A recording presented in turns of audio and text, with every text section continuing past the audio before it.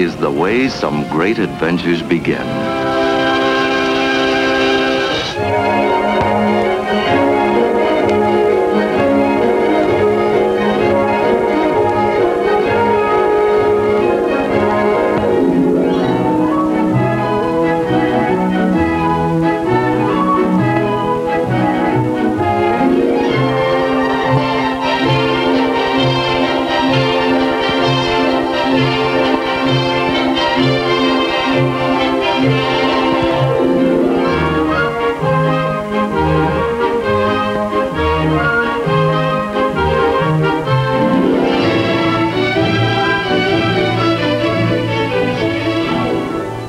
When they move from the line, who can say what excitement and unexpected pleasures they will eventually bring?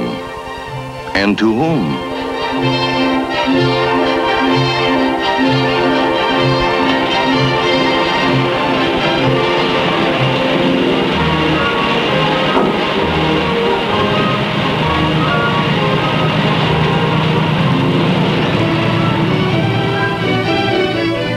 Some will go east, some west.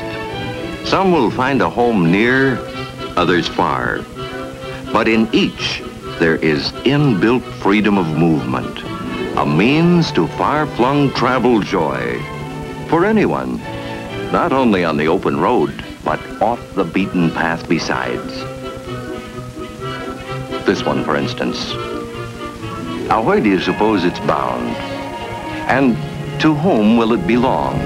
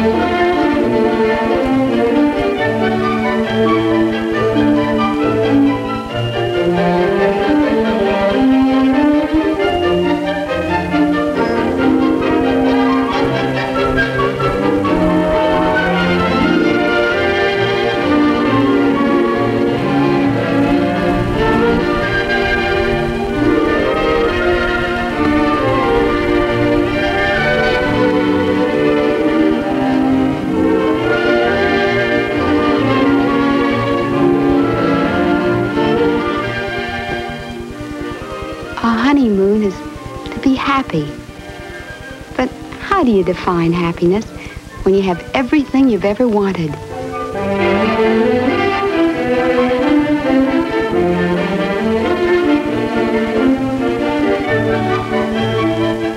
And coming up, 2 weeks with the most wonderful man in the world, in the mountains of Grand Teton National Park.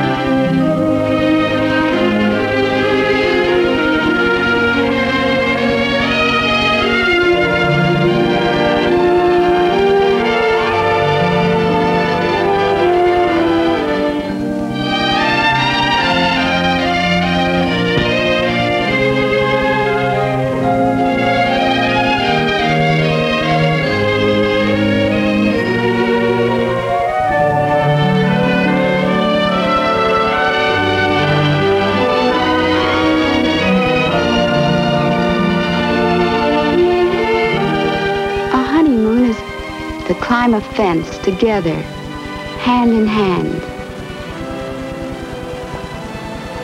Then sit side by side on the bank of a river and look at the world and dream and plan and wonder and wonder.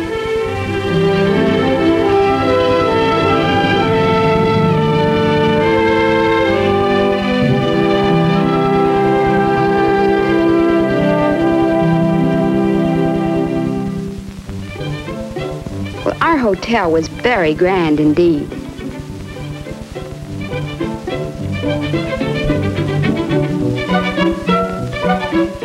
Well, the very first day, he decided that we ought to go mountain climbing. That wasn't my idea of a honeymoon, but what could I say? So we went to school together. Mountain climbing school. For this you must do before you really climb. There are tricks to learn. He naturally took to it like a Swiss yodeler.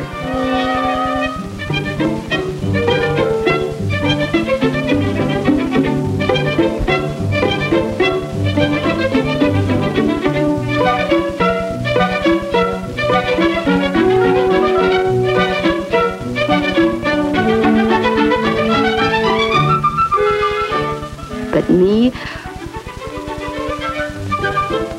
well, I'm basically an elevator girl.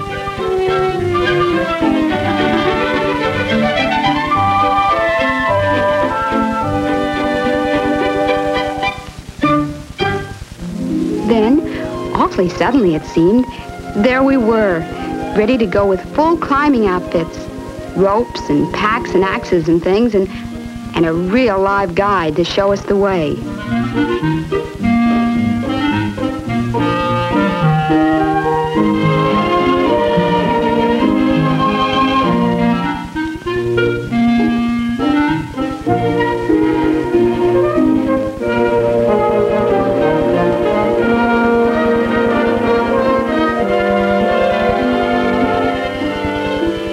And then, well, he gave me a souvenir for luck.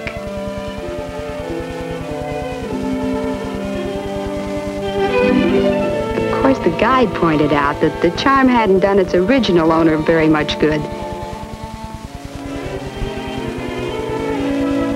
Anyway, it said that people climb mountains simply because they're there. And there they were.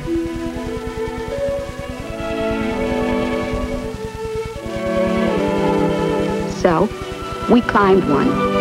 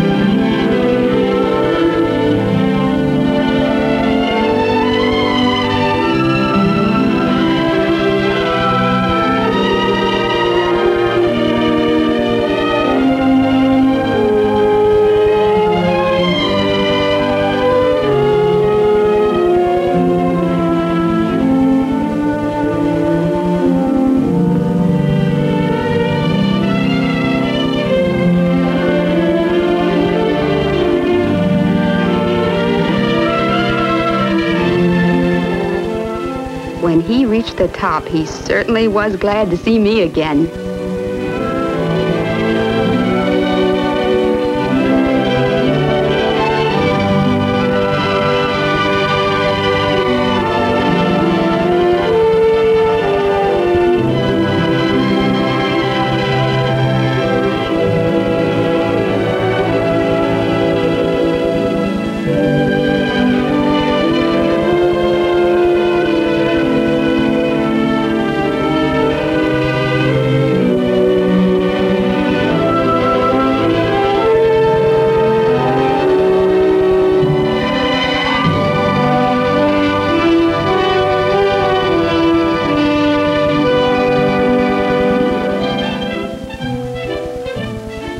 On Earth later on.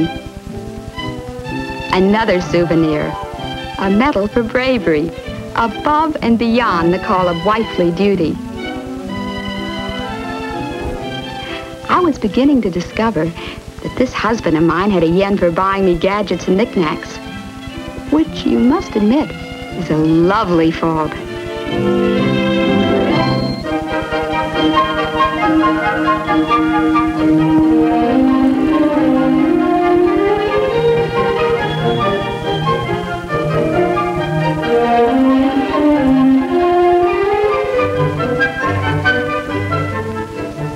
Next, we went exploring through the valley of the Tetons.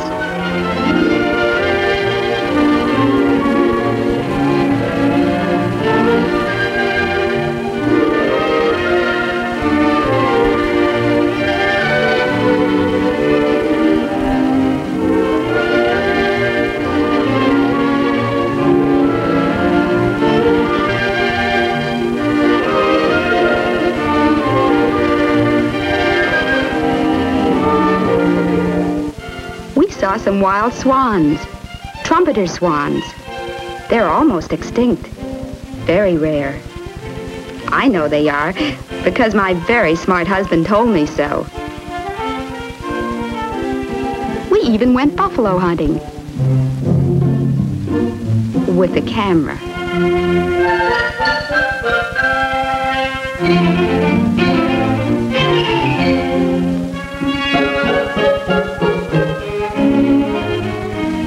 Brave hunter, no afraid at all. But squaws stay way back.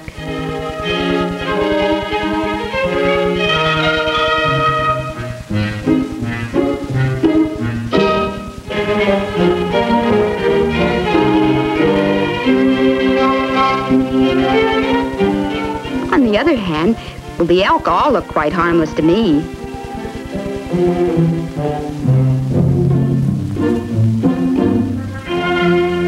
Nature's hat racks, he called them.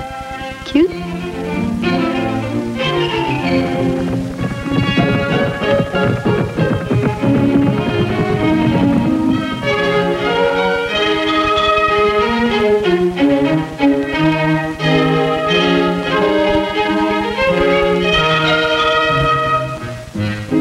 But not to be trifled with, it seems, even if a girl feels so inclined. It was at the Lob and Teton Indian village I got my next souvenir. A native handbag, and just about the right size to keep the honeymoon loot in, at the rate it was starting to pile up.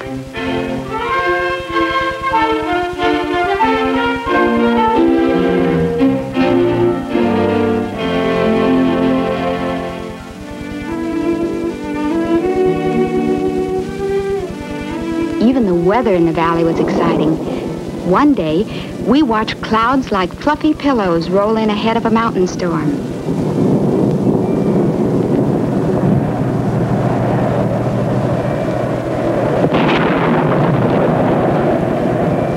We felt safe and secure inside.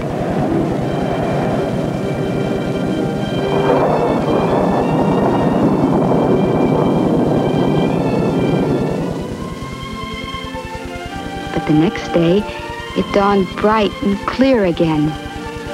A misty dawn along the river. A rosy dawn on the peaks of the mountains.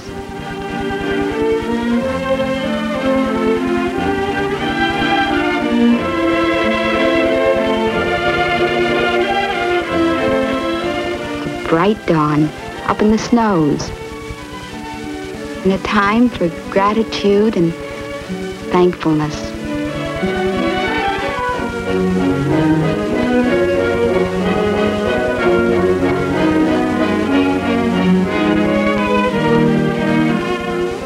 We rode the ski lift up Snow King Mountain.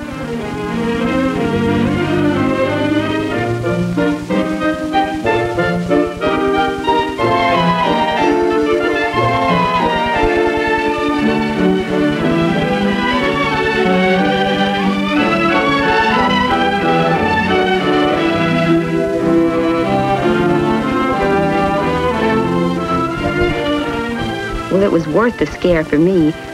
The view, I mean. Oh, for all that magnificent valley they call Jackson Hole lay there at our feet. We own the world.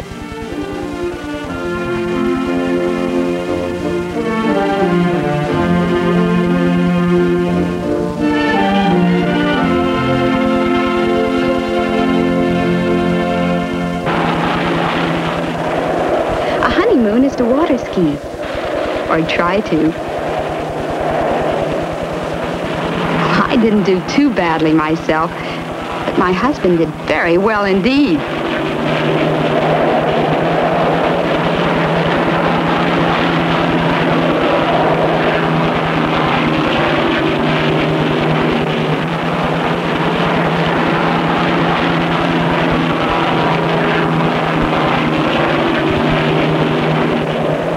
A little show-offy, perhaps. Such grace, such form.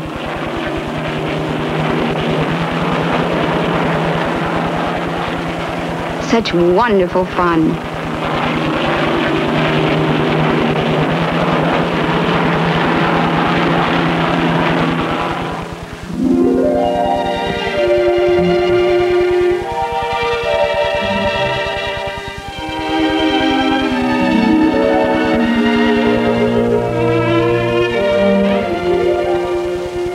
But a honeymoon is a dream that must someday end. And now it was time to start home.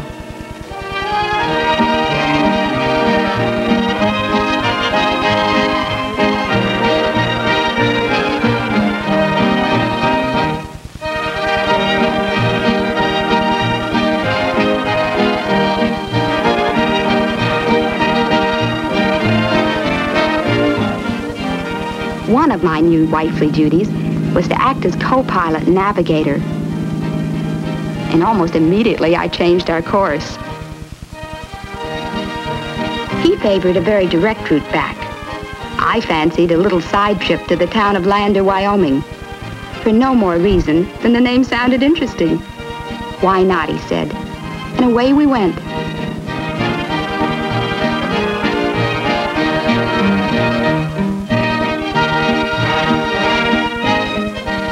Lander is a pleasant little town.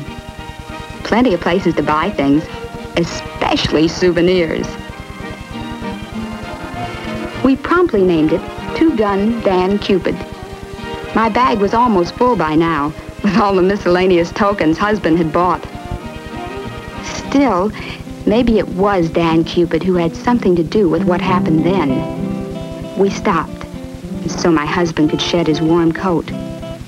And suddenly, we both had the same idea.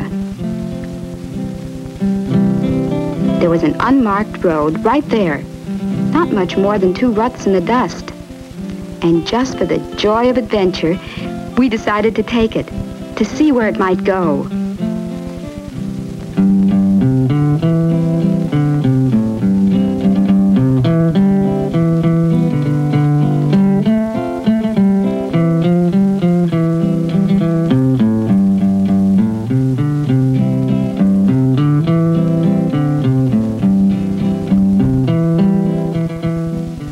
What do you know? Sheep! That's what we found. Thousands and thousands of sheep.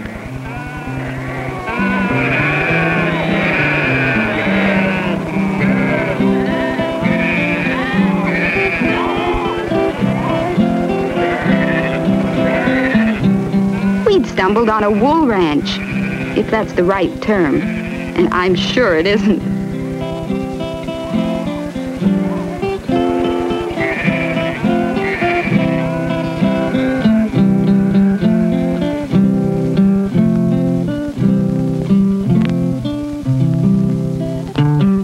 Eventually, way back in the hills, we discovered a wagon with an old man sitting by it playing on a Jew's harp.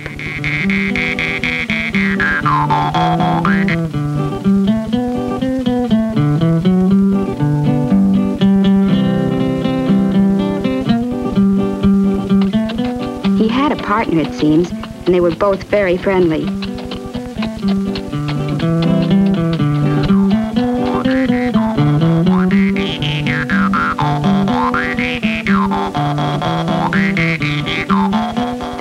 quite a bit of conversation, which I didn't pay much attention to because I was listening to the music.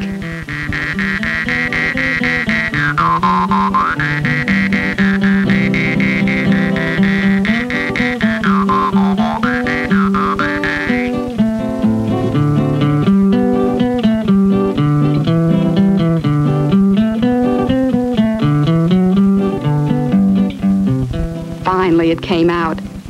They'd been talking about, of all things, jade. Green jade. It seems the hills were full of it here, if you had the patience and time to look. And we had plenty of both. So before you knew it, we were on our way to a rock hunt. Orchestra in the back seat.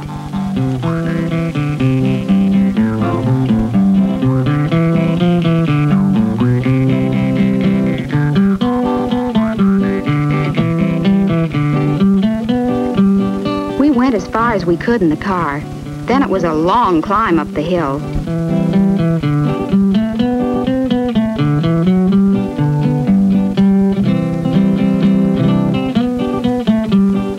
But the jade was way up there. Nothing would do, of course, but he had to go on alone to get me a souvenir. A souvenir?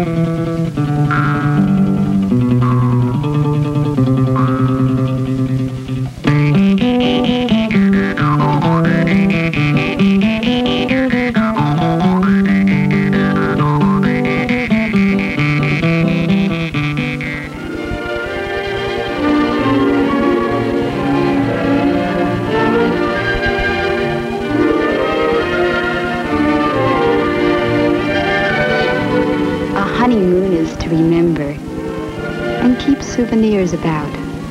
Well, I have many precious memories, many souvenirs, but the one I'll cherish most and best is a small, not very pretty, jagged piece of green stone. Memento of an adventure off the beaten path.